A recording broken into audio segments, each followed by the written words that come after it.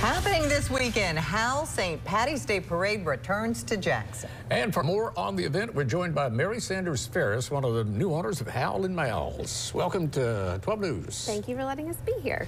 All right, this is the 40th anniversary of the parade, so what can we expect this year?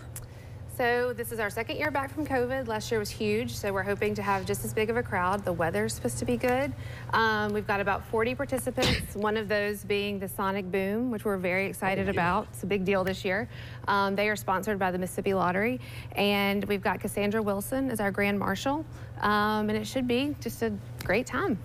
Good. Tell us about the theme. What is the theme? Okay, so it it's the 40th? The 40th anniversary, so it's 40 years of all that jazz. Cassandra is a Grammy Award-winning Jacksonian jazz singer, so we're very excited to have her.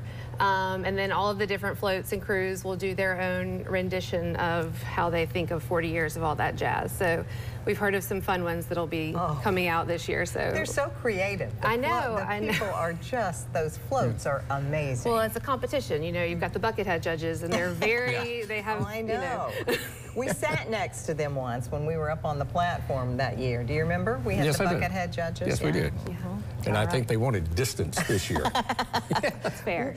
Well, you know, they get the gifts, so they want to make sure that they get all the presents. When does it start this Saturday, so people know? So the parade itself starts at 1, but the festival begins at 9 in the morning. So you're going to have the Children's Festival at 9, and then you'll have the Pet Parade and the Children's Parade that'll go from like 9 to kind of 11. And then the parade will kick off at 1 at Court and State.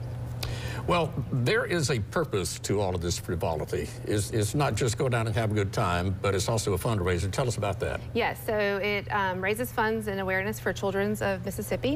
It actually started this past weekend. We've kind of broken out the weekends, and so we had the half marathon and run that started at Hal and Mal's this previous weekend, which has already raised over $60,000 for children's, and then it'll kind of continue throughout the week. And we've got the different crews raise money and things like that. So it all is to benefit that and bring awareness to that being in Jackson. Well, Mary Sanders, what is your favorite part of the event?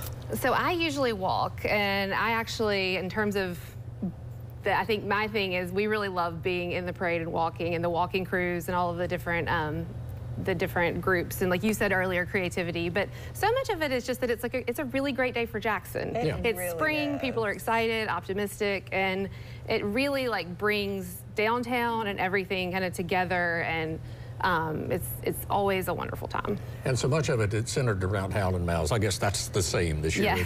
Yes. So the festival will be, or the after party will end with us kind of after the parade, and we all gather there to get ready in the morning, and so it's just it's a fun day for the restaurant and everybody else. It really is, and for the whole city. I mean, I understand, you know, upwards of 80,000 people could be here, and the hotels and the restaurants.